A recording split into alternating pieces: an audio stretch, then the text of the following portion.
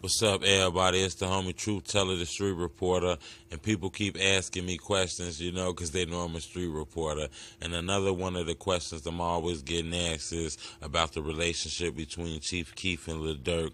I think that's a crazy situation, you know. In my opinion, I think it's trust. As crazy as it might sound, that's just my opinion, you feel me? But I think it's a lack of trust. I think clearly it was tweets that was released by LILDURK and some members of his OTF camp when they was beefing earlier in their career. That probably just hit a little too deep for Sosa, you know what I'm saying?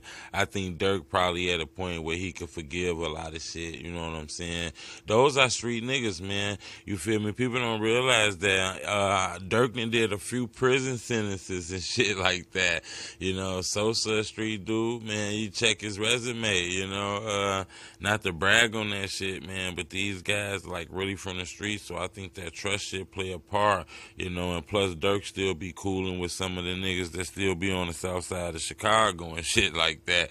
You feel me? You can catch Dirk in pictures with niggas that still be in the hood and shit, and Sosa don't really, like, align himself with none of those niggas in the hood. It's kind of like Sosa and his homies, you know what I'm saying? They kind of got like a secret society and shit like that, and you're not gonna be a part of it, I guess. So that's about the best opinion I can think of. But I just know if these guys was to get together and drop a new mixtape full of new records and shit like that, man, and probably go on a tour or something, I think they can make a lot of money, you feel me? But until then, I think they probably got to get that trust up. So leave me a comment. I'm going to be watching the comment box. I'd love to know what y'all think about this right here, man. And most definitely subscribe to my channel ASAP. It's the homie Truth Teller.